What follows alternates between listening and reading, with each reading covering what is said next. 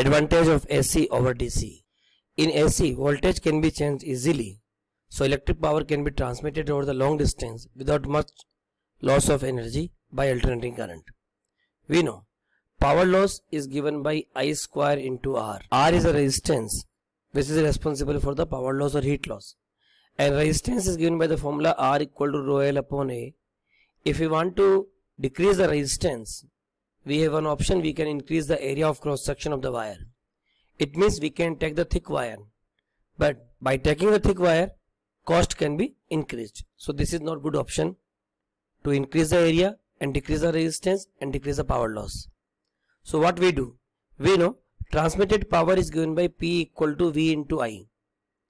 If we increase the voltage or power is transmitted high voltage from one station to another station, then at that situation current will decrease, because product of the V and I is constant. If we are increasing the V, current will decrease, and when a current will decrease, in this formula P equal to I square R, power loss can be decreased. So one thing also you are supposed to know, power is transmitted from one station to another station for the long distance transmission at the high voltage also, because when the voltage is high, current will decrease, and when the current will decrease, power loss will decrease. AC can be easily converted into DC with the use of the rectifier.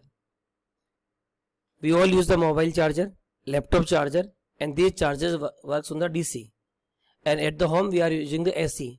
So with the help of the small device, that is the rectifier, AC can be converted into DC. Alternating current equipments are more durable and convenient because they are long life. AC can be controlled or reduced by the choke coil at a small energy loss, but DC can be controlled by the ohmic resistance, and whenever there is resistance in the circuit, of course energy loss will be more and heat loss will be more. Disadvantage of AC over DC. Working with AC is more dangerous than DC at the high voltage.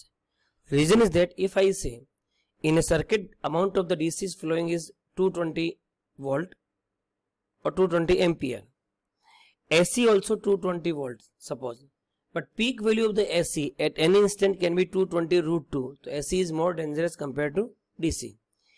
AC cannot be used in the process of the electroplating, because we know in the electroplating one should be positive and another should be negative. If we are using the AC, then alternately positive will become negative, negative will become positive, and so on. So this polarity will change, so we cannot use AC for the electroplating. Similarly, battery cannot be charged directly from the AC. And last, that is most important, a slight carelessness can lead to the serious accidents in the AC.